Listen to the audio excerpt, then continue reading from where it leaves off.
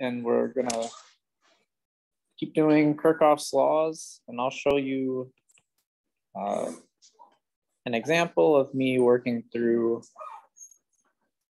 an entire problem so you can see how to solve one.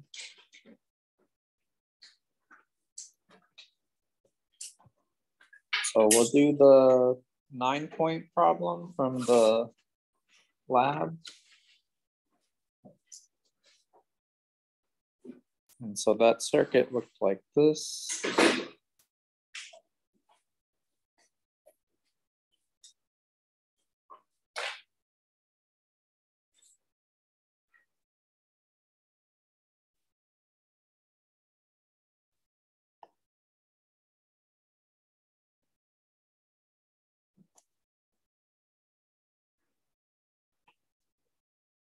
Okay. So the voltage was 8 volts. I'll call this resistor 4, resistor 3, resistor 2, and resistor 1.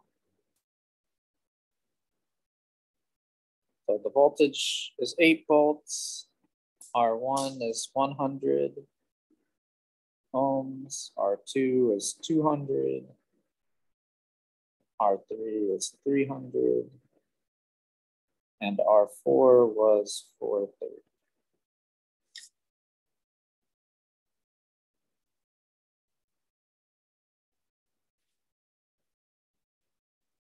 So what I'm gonna do is, so I guess maybe, so first you want to draw current arrows on your circuit diagram.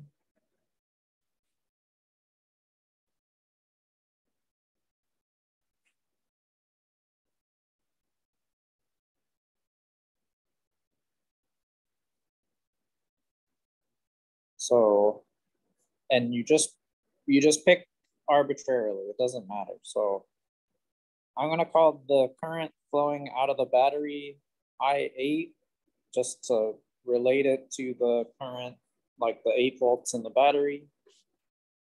Then the current that flows through resistor 4, I'm gonna call I4. The current flowing through resistor 3, I'm gonna call I3. The current flowing through resistor 1 is I1. This leg is going to be some combination of 2 and 4, the current. And then back up here, we're back to the current that's flowing in and out of the battery. Yes.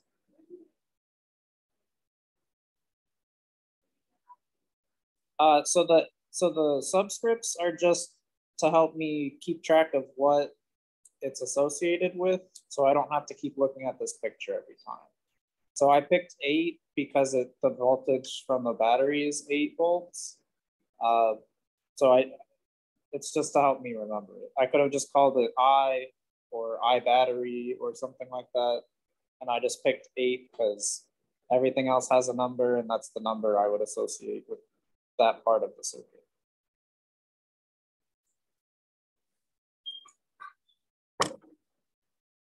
And so this is just the way that I decided to draw the arrows. So it would have been equally as valid to draw the arrows pointing the opposite direction or some other combination. So you just pick and then work the problem. And when you get to the end of the problem, you'll see if the current direction was correct or not. So then step 2 and 3 will be to write down the node rule and loop rule equations.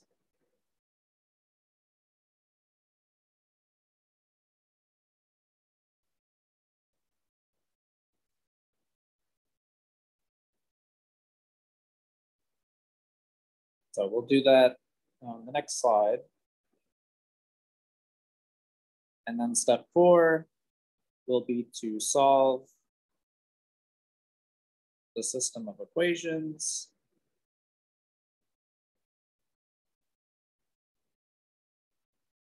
And there's a few different techniques to do that. I'll show you the way that I like to do it. And from the lab, what you wanted to find was the voltage across resistor 3.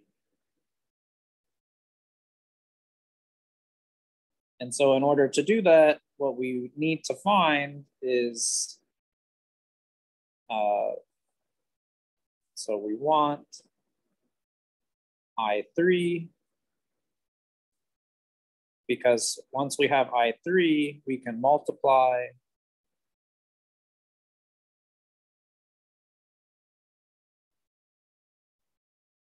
I3 times the resistance to get the voltage drop across resistor 3.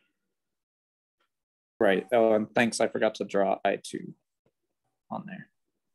So right, so I think you're asking, could you go like this blue path? So that's one path. You could also go around the outside. That would be 2.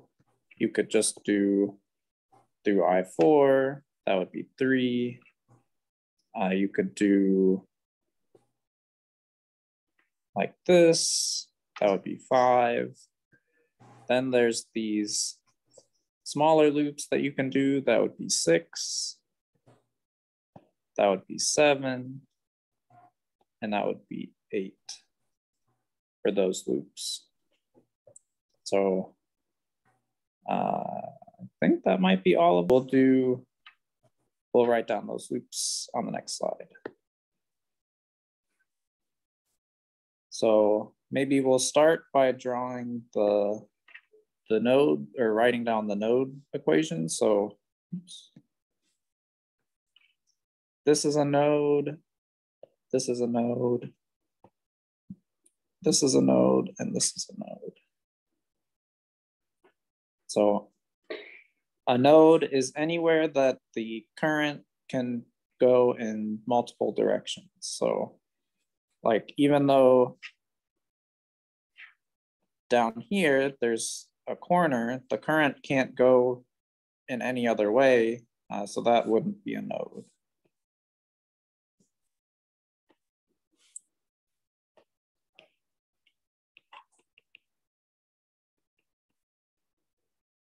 And so nodes are where the current can split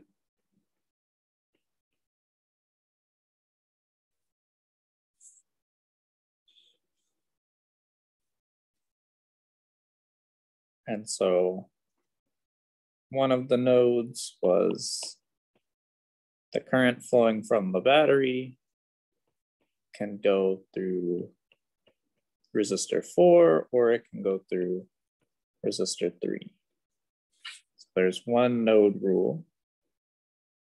To write this mathematically, what we want is the current going in equals the current going out.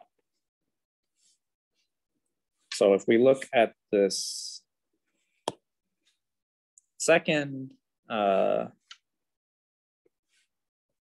one here, you'll see that there's 2 currents going in, I4 and I2, and then the current going out is I2, 4. So that would make this loop, or this node equation, I4 plus I2 equals I2, 4.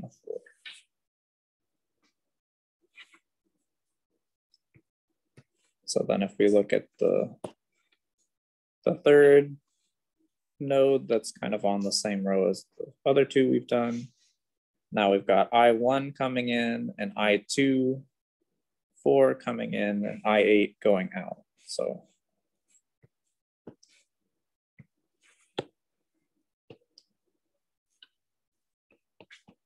I1 and I24 going in, and I8 coming out. And then the final node is at the bottom, and there I3 going in, and I1 and I2 coming out.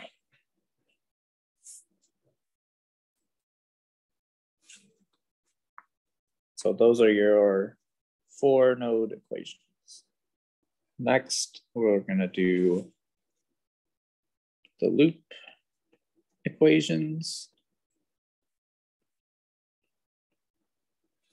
And so mathematically, this says just add up all the voltages as you go around one loop, and they have to add up to be 0. And before we start doing that, the rule is for resistors is that if you, let's say the current is going to the right,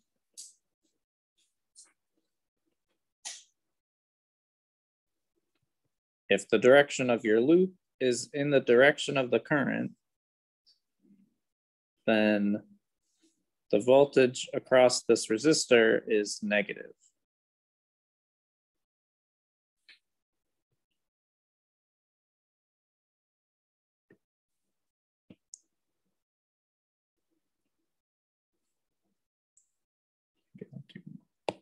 Oops.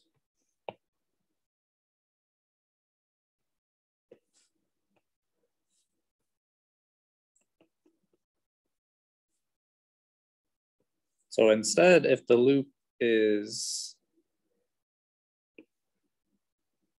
if you are going around your circuit in the opposite direction, so as you go around the circuit, if you cross a resistor in the opposite direction of the current,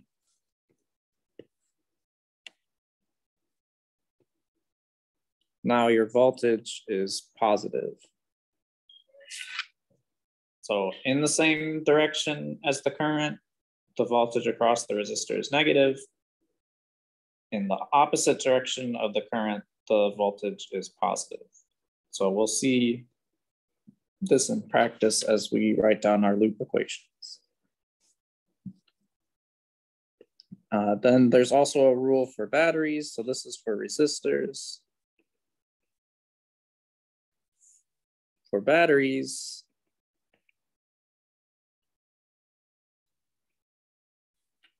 if you go around your loop this way, then this voltage is positive.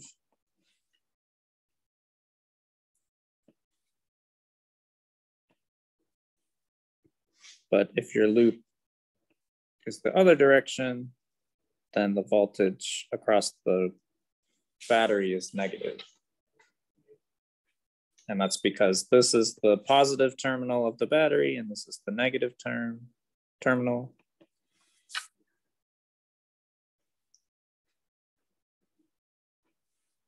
Okay, so let's look at the loops that we want to do. So first, let's do the easiest loop here, which is this blue loop.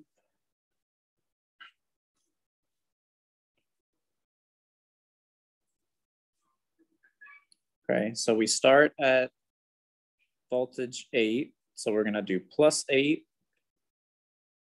Then we go across R4 in the direction of the current I4. So the voltage across that would be negative. And then we don't hit anything else and we go back to the battery. So, and I'll just number these equations to keep track of them. So this was the voltage, which was 8 volts, minus I4 R4 equals 0.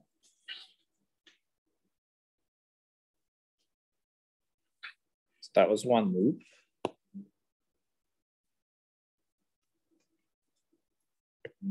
the next loop, let's do this. Let's do this outer loop. So there we're going through the 8-volt battery, so that's +8, then minus I3 R3, minus I1 R1, and then back to the battery.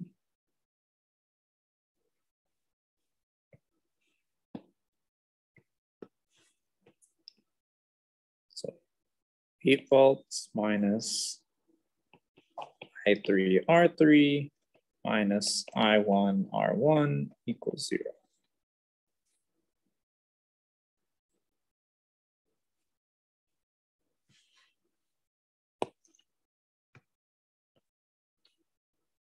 Then let's do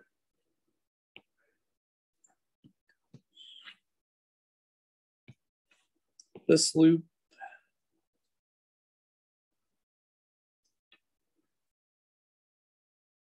So we go from the 8-volt through the, so 8 minus I3 R3, and then minus I2 R2, and then back to battery.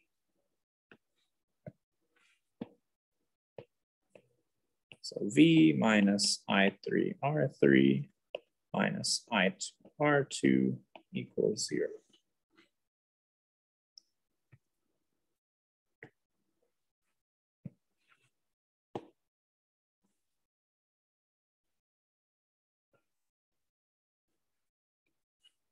Okay, then, so I guess I'll just write down all the loops, but we won't end up needing all of them to solve this problem. So for this loop that I just drew, we're going plus 8 volts minus I4 R4, but now we have to add I2 R2 because we're going in the opposite direction of the current I2, and then minus I1 R1, and then back to the battery. V minus I4 R4 plus I2 R2 minus I1 R1 equals 0. Okay, so the next one is, so we'll do this small loop here, and you'll kind of see why one of them has to be positive and one of them has to be negative. So we'll start at this juncture and then go to the right. So we're going across R1 in the direction of I1. So that would be negative I1 R1. Then we go up and around, and now we're going down the leg that has R2, and it's in the opposite direction of the current. So we'll add I2 R2.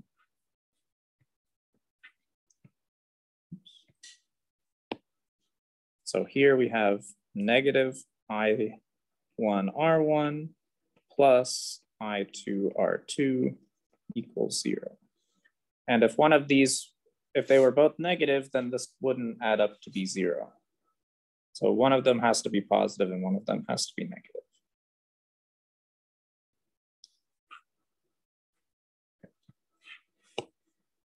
So we've still got some more loops to do.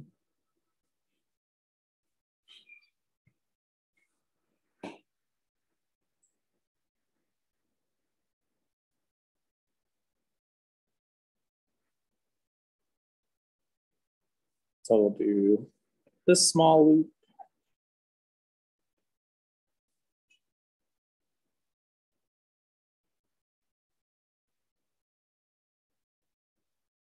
So we'll get minus I3 R3 minus I2 R2 and then plus I4 R4.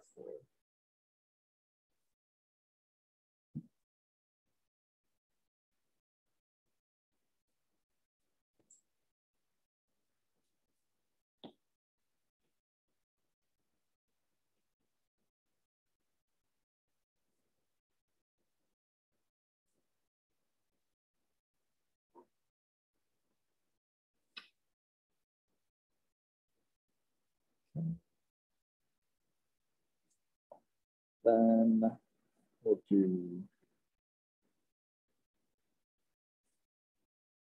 this loop.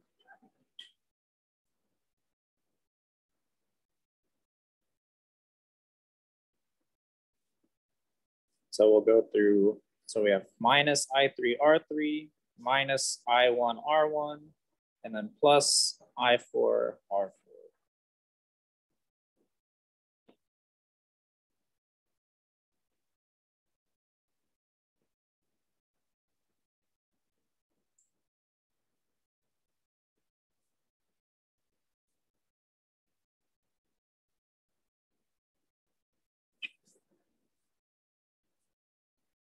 Then between these loop equations and the node equations, we've got 11 equations, and we only have much fewer than 11 unknowns. So we have plenty to solve this system of equations. So the equations that I used when I was solving this are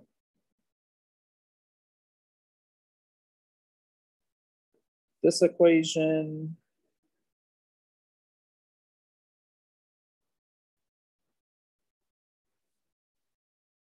and this equation. 2 and 7, we're just gonna get the same thing.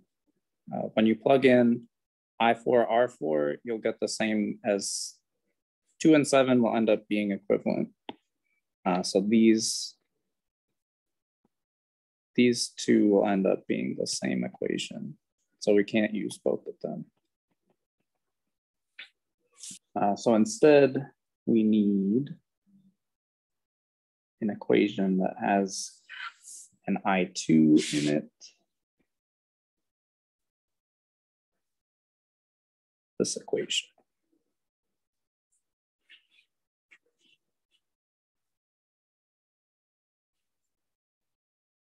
Okay, yeah, that's the one that I had already picked.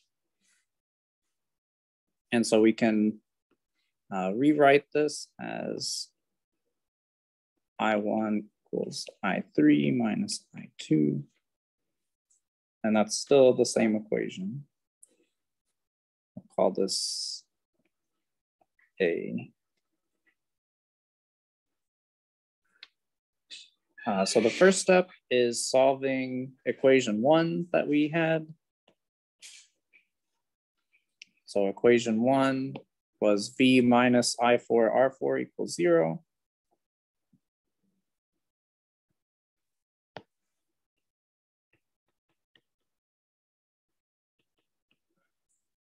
So solving this for I4, we get V over R4. V was 8 volts, R4 was 430 ohms. And when you plug that into your calculator, you get 0.0186 amps. So there's one current that we have. And just to remind ourselves, we're looking for current 3.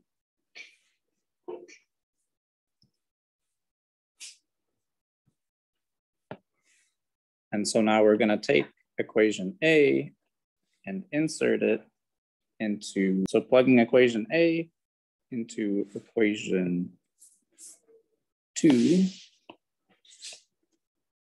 So A was the I1 equals I3 minus I2. Equation 2 was V minus I3 R3 minus I1 R1.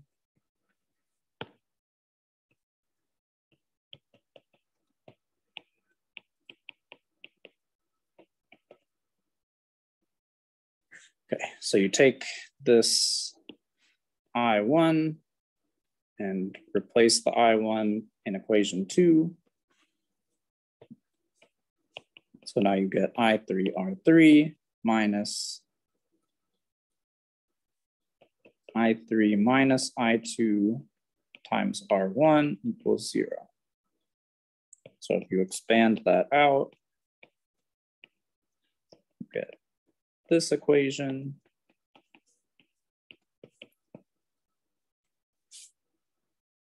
And we can group the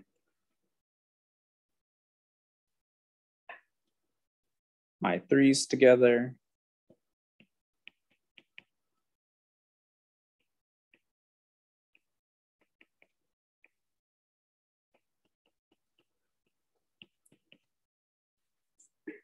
Okay, so we've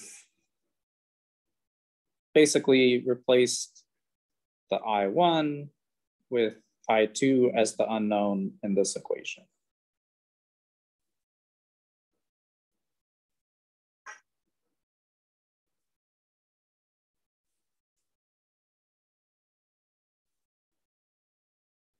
So what number are we up to? I'll call this equation 8. Should be positive. Good catch.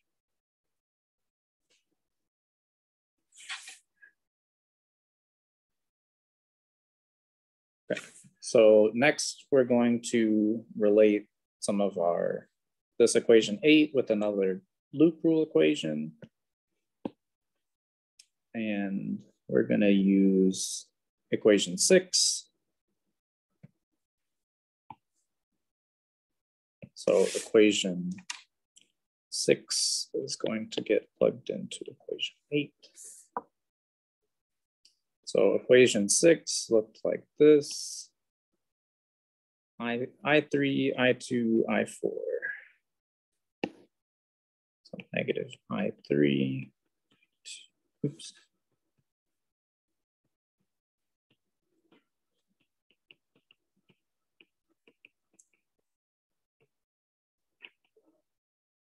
So that's equation 6.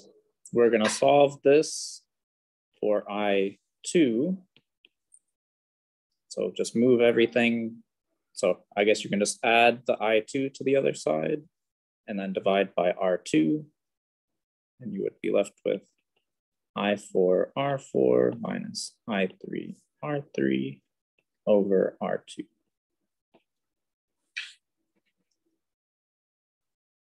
And plugging that into equation 8, so equation 8 was this.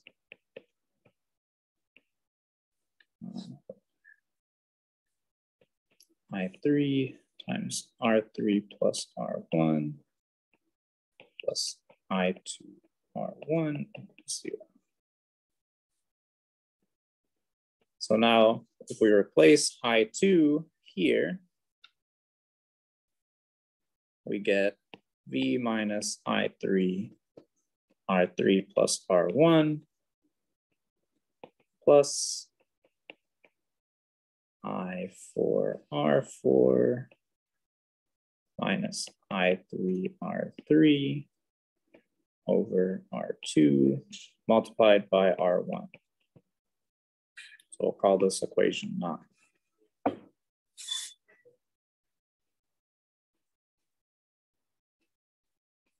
So now we've replaced the I2 in our equation with a combination of I4 and R3. But remember from equation 1, we were able to solve for current 4.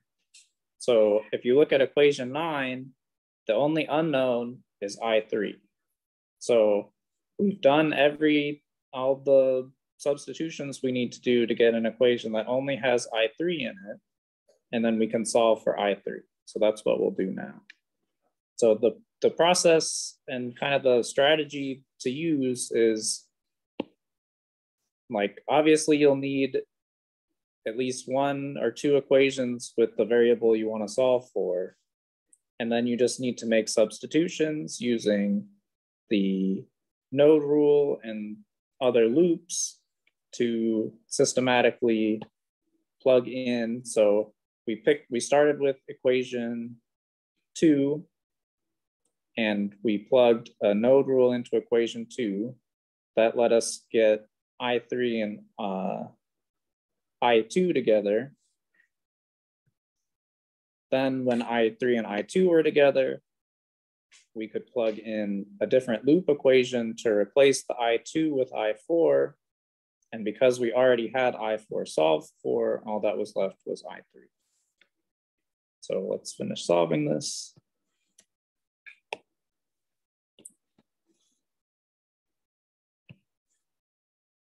So equation 1 going into equation 9.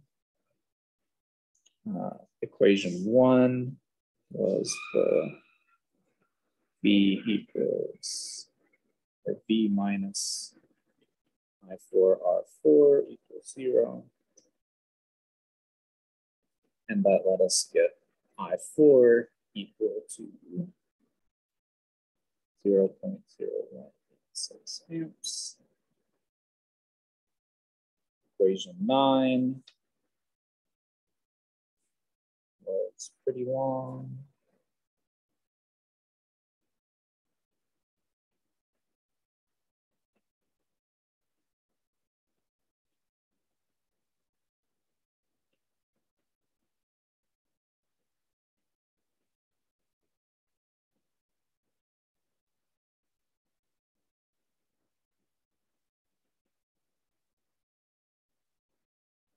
So at the end, we're going to plug this I4 into here, but we won't do that yet. First, we'll rearrange everything. So to solve this algebraically, first I'm going to multiply everything by R2 so that there's no fractions.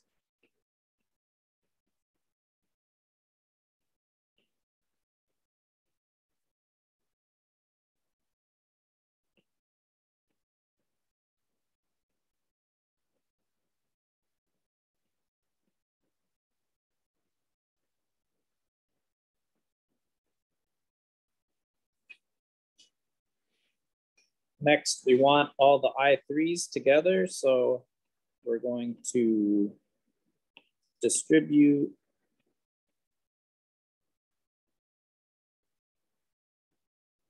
the R1 here. So we're going to expand this last term.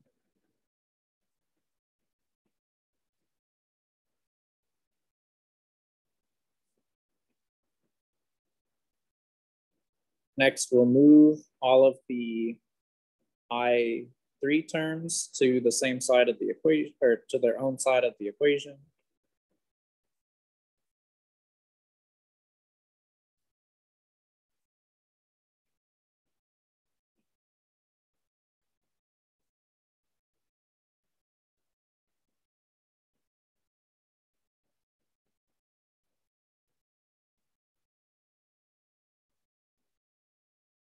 Then factor out the I3.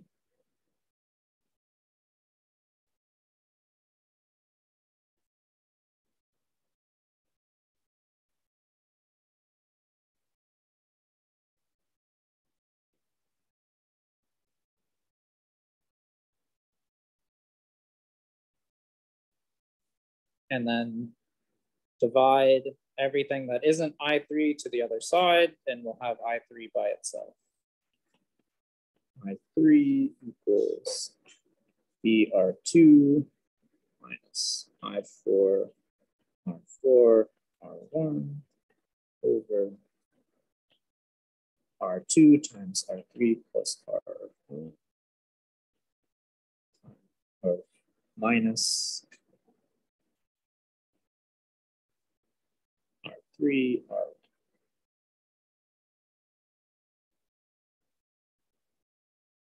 And when you plug in all of the values for this problem, you get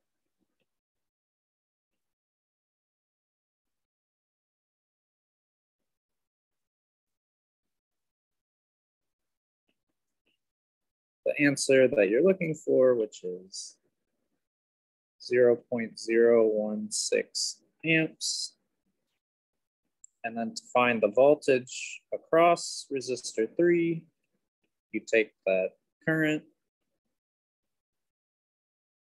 multiply it by, oh, did I forget the, okay, yeah, sorry. So I wrote I4 was, and then when you multiply that by 430, you get 8. So that's why I had originally written 8. But yeah, I'll write it like that. 4.8 volts. So there's a few things that you can do to check that you've done all your algebra right. So check that everything has, anything that you're adding or subtracting needs to have the same units.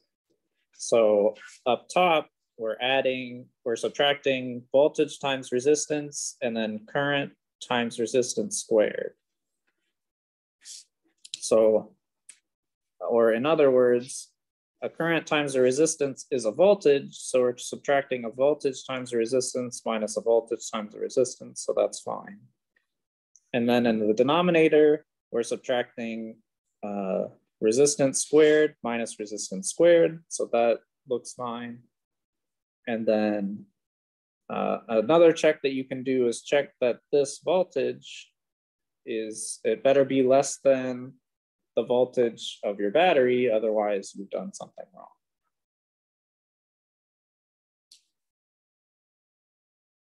And so we found I3 because that's what the problem asked for, but now that you have one of the currents, you can go back to any of these equations or any of your node rule equations, and now you can plug in values and solve for every other unknown in the problem.